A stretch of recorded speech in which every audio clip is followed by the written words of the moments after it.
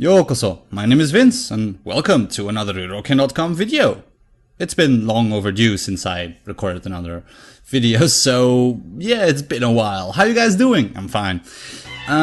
So yeah, today on a whim, I actually felt like recording or making another video, and the most efficient way for me to do that was just to play some games and talk about it. This is mainly post-commentary, or entirely post-commentary, because to be very honest with you, it already feels quite awkward talking to my microphone like this, as it's been such a while. So I can't imagine playing the game and simultaneously talking about it. I think that would feel even more awkward. So it's post-commentary, and also then I can just stop myself from rambling sometimes. Today we'll be playing Rurouni Kenshin Saisen, which is a sequel to Rurouni Kenshin Saisen. It's a PlayStation portable fighting game. As you can see, it's entirely in Japanese, and to my knowledge there isn't any English patch available. So yeah, we'll just have to make do with what we know of the Japanese language. Luckily, as it's a fighting game, you don't really have to be able to read Japanese, so we'll do fine. This screen, I just stumbled upon it by pressing some buttons that I saw in the bottom bar there. I think this is where you unlock new equipment or new stats for each character, and as you could see just before, there's quite a lot of characters here.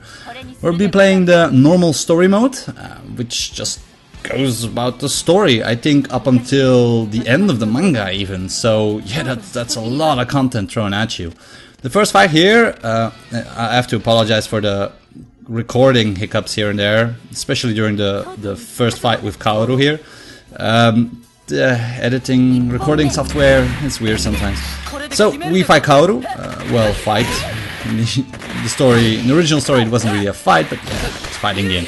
So I don't know any of the controls, not at all. I just briefly played this once just to see if it was working, and yet I'm pulling off special moves like it's nothing. It plays similarly to, what else, Street Fighter. So most of the moves like RuroKen, you just do the arrow keys and the attack button, you'll pretty much dish out some special moves right there. You saw Kaoru losing her weapon. She picked it up. That was a nice finisher though. No? She picked it up. You can disarm your opponent, then they'll just have to fight hand by hand. It's kind of similar system to Samurai Showdown. It's interesting. It didn't have that much difficulty. Too bad I didn't figure out how to really use any of the systems. There's that right there, some kind of special mode. If you hit your opponent, it goes into the slow-mo thing and you can do some massive combo. I didn't know how to do it. The bottom left or bottom right symbols indicate how many times you can pull it off. Obviously you have a special meter to execute your ultimate attack. To my knowledge there's only one. I've only really found one. It's cool. It plays pretty fast. It's fast paced. It's not like games like Tekken or Virtua Fighter where it's pretty slow. No, it's pretty fast. When I first saw this game being made, I really thought, oh god, no, they're going with the entire brushstroke approach like they did for a commercial video for Street Fighter 4, I believe. I wasn't really sure what. Look at that. Kaoru just wanted to pick up her weapon and I beat her to it. It sort of feels okay. Brushstrokes, it doesn't really bother me, but you know, it's kind of weird in a way. I do like the fact that the line art on the characters is pretty thick. Yeah, there he goes. It's pretty thick, so it really distinguishes or makes the characters in the foreground pop out. That's a nice touch. So you really get the entirety of the story here. Well, in a trimmed down form, obviously. Here we have a battle result screen. We did pretty well. Yeah, pretty happy with this. So the story mode is separated into these stages where you fight the characters. As you see, our next stage is versus Sanosuke. So we're skipping the entire Hiruma thing. You can see Hiruma in the background of the stage here, right there. That's a nice touch.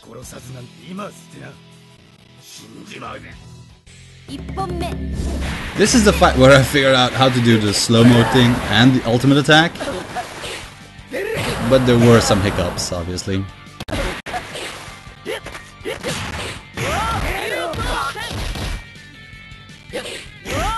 Sano is a very difficult character if you don't watch out. That Zanbato, there I did Doryusen, no idea how the hell I did that. You have a Bato Jutsu stance. It does a lot of damage if you manage to hit the opponent after you do it, but you can't move.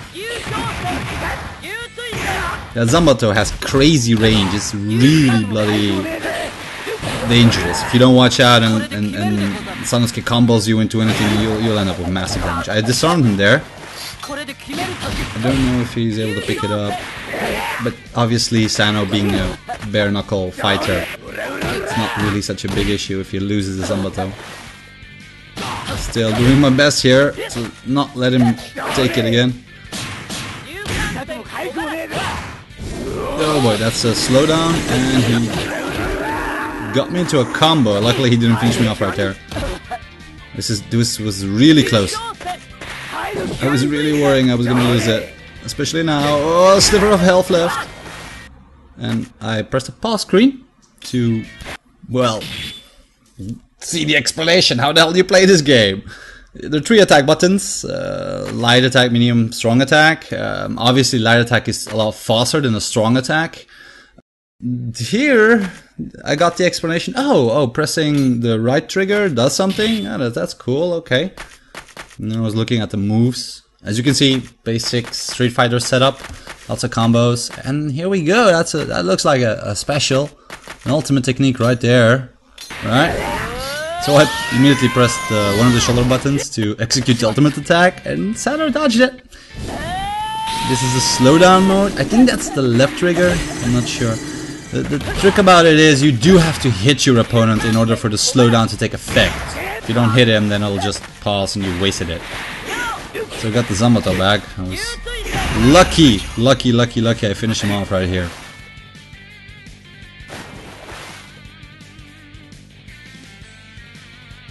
6 seconds to spare. Yeah. Come on, Sano.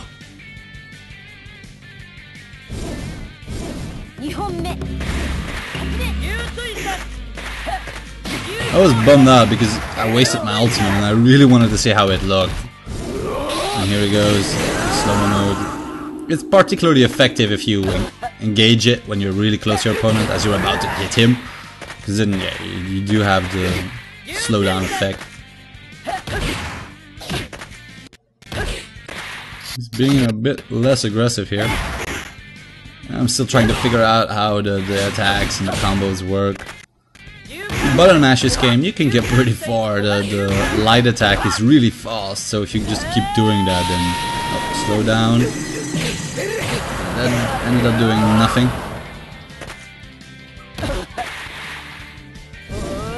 That's my ultimate again, and I missed.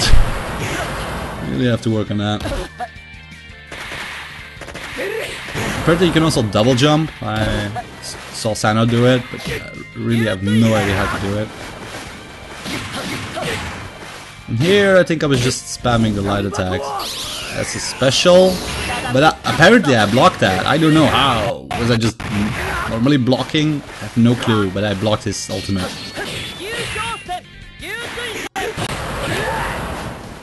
That Zanbato, man.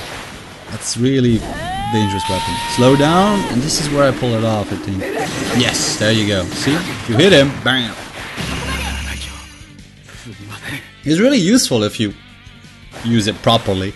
And I'm guessing on the harder difficulty levels or fighting against stronger opponents, it really becomes a necessity to use it. Because Kaoru wasn't that hard to defeat, but Sano was already a lot more difficult than Kaoru. Just pretty big jump in difficulty. So yeah, we finished this fight. I think we got a higher score than with Kaoru.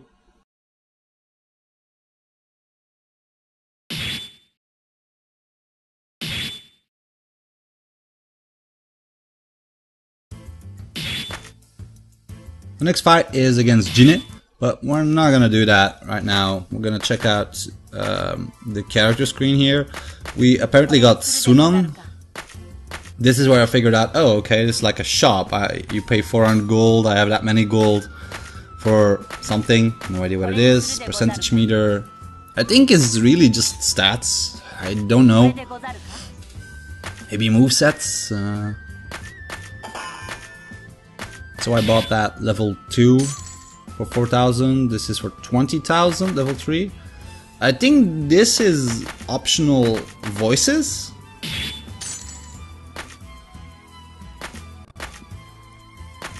Or maybe it just unlocks the voice test in the menu or something, I don't know. And yes, I'm still a coffee addict. Up next is a game I've been wanting to play for a very long time. It's Ultimate J-Stars for the Nintendo DS. I have never played it because it sort of fights like a Smash Brothers game, but it's got a lot of RPG elements in it, and playing an RPG in Japanese, as is evident from the Rurouni Kenshin RPG on the PlayStation 1, is pretty difficult. You really need to know what you're doing or play the game with a walkthrough, otherwise you'll just end up endlessly searching and don't know what the hell you're doing.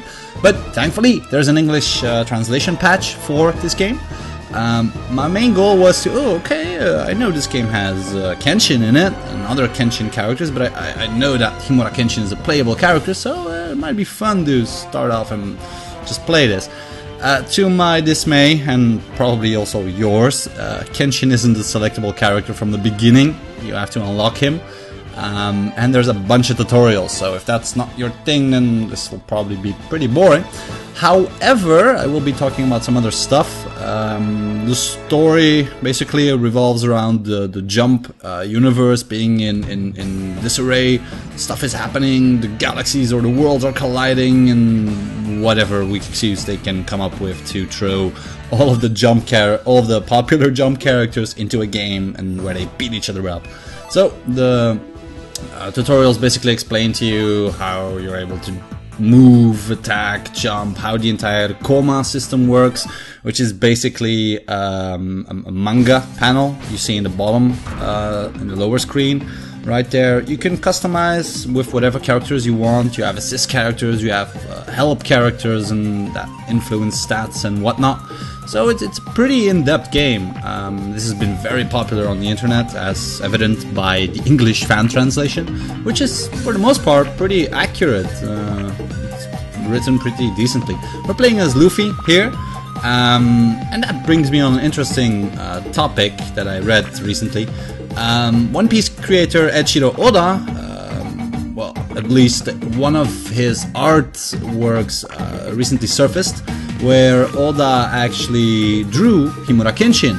And to be honest, the backlash that the internet, especially Kenshin fans, have given it is unbelievable. Yes, it's not a pretty piece of art. I mean, he's done better things. To be honest, I really don't like it. I've never actually enjoyed Eiichiro Oda's drawing style or his art style as compared to other mangakas. I'm also not that big of a One Piece fan. Never really followed it. I have not gotten into the hype. I've watched a couple of episodes in the anime with that one long-nosed character in particular. He's pretty funny. Something about a vampire or something. Somehow One Piece just really doesn't captivate me as other franchises do. I mean, sure, it's left a big legacy on pop culture in Japan and indeed the entire world. It's been the representative of anime and manga in the West since forever, along with Naruto and obviously Dragon Ball. And to be honest, I like Naruto and Dragon Ball a whole lot more than One Piece. I don't have anything against pirates, but you know, to me, as a former student or pupil to Nobuhiro Watsuki, Eiichiro Oda is surprisingly a letdown artist for me, both in regards to the story as the character development and especially the manga paneling. If I read a chapter of One Piece, I get really confused. It doesn't have any logical structure. It's chaotic all over the place. I mean, ADHD overdrive. It's hard for me to follow. Every panel is chock full of detail. It's really, there's no focus, and that's basically my biggest complaint about One Piece. So the art piece, as you can see, it's really not flattering at all. Is it indeed a work of Eiichiro Oda? Probably. It's got the autograph and everything. Does it deserve the backlash? No, probably not, but you know how fandoms get when negative things like this surface every time. So yeah, there's that.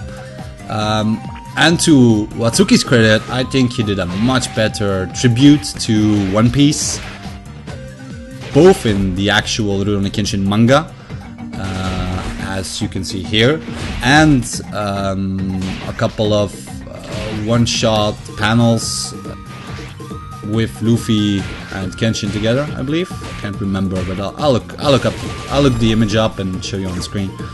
So there's that.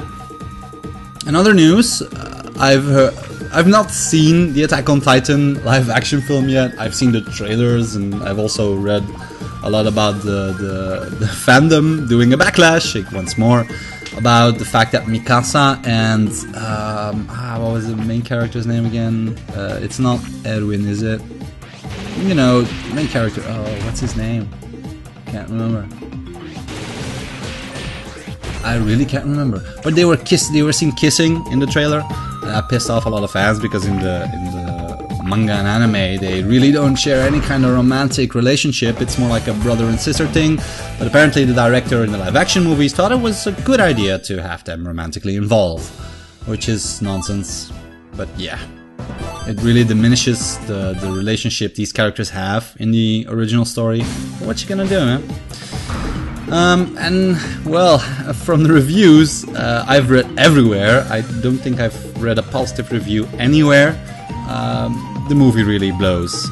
In comparison to the Rurouni Kenshin live action movies, the Attack on Titan movie is really garbage. I have not seen the film, so I can't really give you my opinion on it, but if the vast majority of reviews say it's a really bad movie, it's probably gonna be a bad movie. In other news, the Rurouni Kenshin trilogy actually earned 12 billion yen since late 2014. I think that translates into something like $100 million, 120. I'll put the exact number on the screen. I don't really know, but still, it's a crap ton of money. That's the entire trilogy combined, so first movie, the second, and the third one. Regardless of the fact that the Attack on Titan film is garbage, it's still going to earn a lot of money because people want to see it. Attack on Titan is hyped. It is the franchise since the anime launched in the West. It's been really popular, and people had a lot of high expectations for a live action film, just as they did with the Rurouni Kenshin films. But unfortunately, in Attack on Titan's case, the translation from manga to film really didn't do them any favors. That's also been posted on our Facebook fan page and on other news sites. There's going to be an all-female live-action Rurouni Kenshin play done by the Takarazuka Revue, which is an all-female theater group. It'll be in theaters somewhere in February 2016. So there's more Rurouni Kenshin stuff to look forward to, even though we probably won't ever get to see it unless we go to Japan, maybe internet as a video, maybe, who knows, or they'll bring out some kind of DVD, whatever. What immediately came to my mind was, oh wait, an all-female theater troupe? And that definitely sparked Mayo Suzukaze in my mind, because yeah, she got a big start in the theater as part of an all-female theater troupe, which happened to be the same theater troupe that is now doing the all-female live-action Rurouni Kenshin play, the Takarazuka Revue. She was a part of that. In fact, she was very famous in it, but after she retired from the troupe, she went on to do other things. Mainly her marriage was a cause of her not being able to do as much as she did before. She's always been kind of a low spotlight person, so yeah, you gotta respect that. But in either case, she was part of the troupe, and it's actually a bit sad that she doesn't get to be able to play Rurouni Kenshin, or a cameo for that matter. Or maybe a cameo, who knows, that might be fun. But seeing as she is the voice of Rurouni Kenshin in the anime, several video games, and all of the original video animations, it's kind of ironic that the same theater group that she was a part of is now doing the play. Oh well, she's probably too old anyway. Gotta face the facts, even though Asians do seldomly show that they're actually aging. People do not get wrinkles. She is probably too old, because I think she's near her 50s at this point in time. 40s or 50s, I can't remember. So yeah, there's that.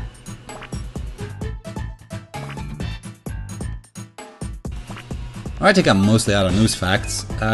There are a couple of other things to note. There's a little segment I've been wanting to do for a long time, which is to be able to directly interact with you guys a lot more than I previously did. So I got a couple of YouTube comments lined up right here.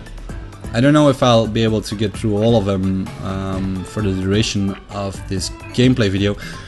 What's happening now is basically this is the tutorial on how to set up your Koma deck. You can place the panels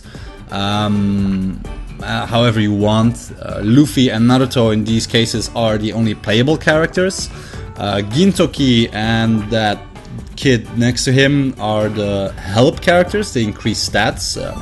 The arrow points to the character that they're giving the stat increase to, or not only stats but special abilities and whatnot.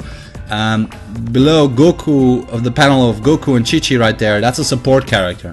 They quickly come into the field of battle and they either help you by doing an attack, or momentarily giving you a stat increase or something like that. But the support characters actually show up in the field. The help characters, they don't. That's a passive stat. So let me pull up the comments real quick. There was a question by Zelenal on one of the earlier Enjo Kyoto Rine playthroughs with Kenshin. He asks if I know how to manually save the game, because he can't seem to find the information on that simple fact. Well, yes, Zelenal, that's what you get with a Japanese game, as there is no English translation. Apart from some rudimentary walkthroughs, the rest is go figure it out yourself. I do remember how to manually save, and seeing as it'll be easier to explain, I'll just edit that in later. You can't save in the pause menu whenever you're free roaming and press start, as you've probably already noticed. You have to go to the map screen where you select the location and then press the square button. This will bring up the save menu. Furthermore, Magic Shinigami Wolf, I really like your name. Your avatar is a bit weird though, but okay, it's a police officer, so kinda matches. He's asking when part 3 of the Shimabara arc review will be coming out.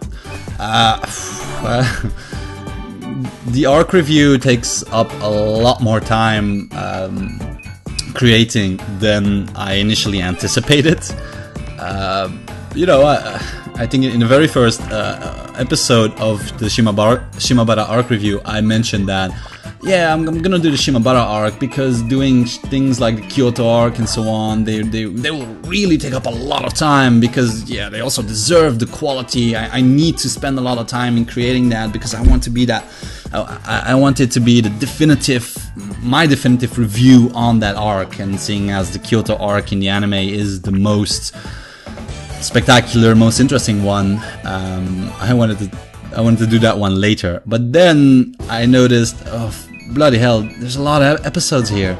I still have like 3 episodes left in that arc to do the review. I have started editing part 3, but it's taking up a lot more time than I initially anticipated, for which I apologize. Also, it seems more than likely that I'll split the final part up in 2 pieces, so we'll have part 3 and part 4, because as usual I overestimate these things greatly.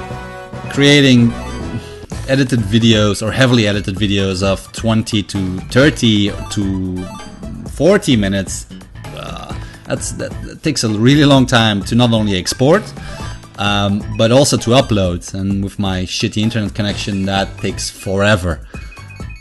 Magic Shinigami Wolf also goes on to ask if there's an English patch available for Enjo Kyotorine, which he asked me in the You Can Play This, where I explain how you can play Enjo Kyotorine. No, there is no English patch. If you go look online, there are a couple of people that started a project to translate it. Basically, they were asking questions to PlayStation 2 hackers how they can access all of the files so they can actually do the translation. But that project no longer seems active. It was posted in 2014, so maybe if you contact those guys, see what's up, and at least show that they're still interested in it, they might pick it up. But there's a whole lot of text in there, even if they just only translate the basic things like the menu system, the techniques, and so on, which should be pretty easy if you can figure out how to actually edit the text in the game. Then, you know, there's a possibility.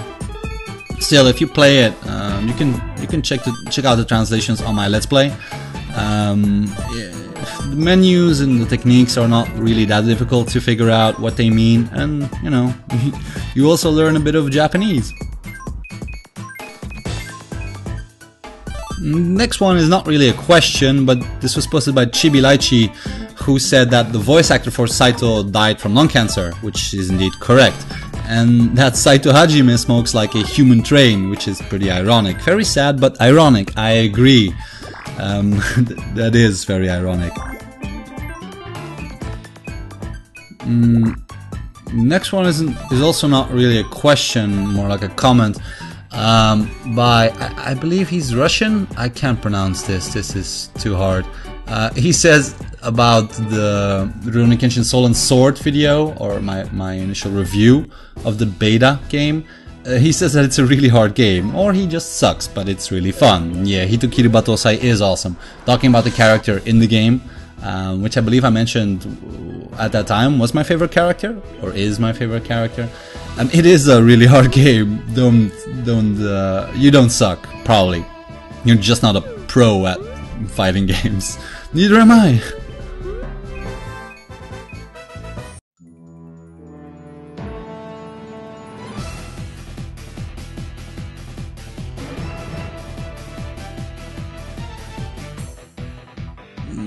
I'm gonna end it at that. Here in the game, we just entered the Degrayman world. I was looking for the Rurouni Kenshin world, but it's not accessible yet. Probably have to do all these other worlds first.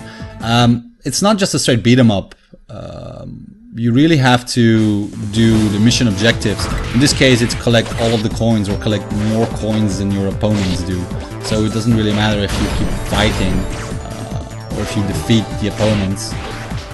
I died a couple of times by jumping off the stage too. You just have to collect more coins. Unfortunately, I was not successful in that. Luffy is... yeah.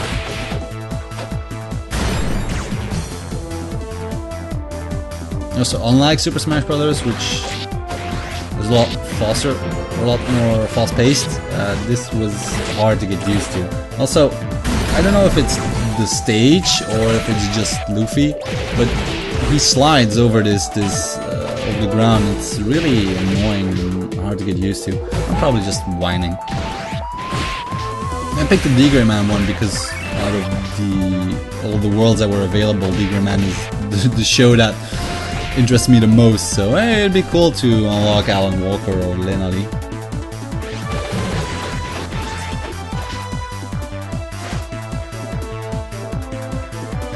I might play more of Ultimate Stars. Probably. I'll probably only just upload a video when I actually get Kenshin as a playable character, which makes sense, right? And maybe also Rurouni Kenshin Saisen. I'm not sure. That depends on you guys. What you want to see first. In the meantime, I'm also working on Shimobara Art Part 3 and Part 4. It's a long-ass video. And I've got something other special planned, which revolves around the Japanese history, mainly the Meiji Revolution. Seems fitting for the Rurouni Kenshin channel, that I hope you guys will like. So, thanks for watching, and see you next time.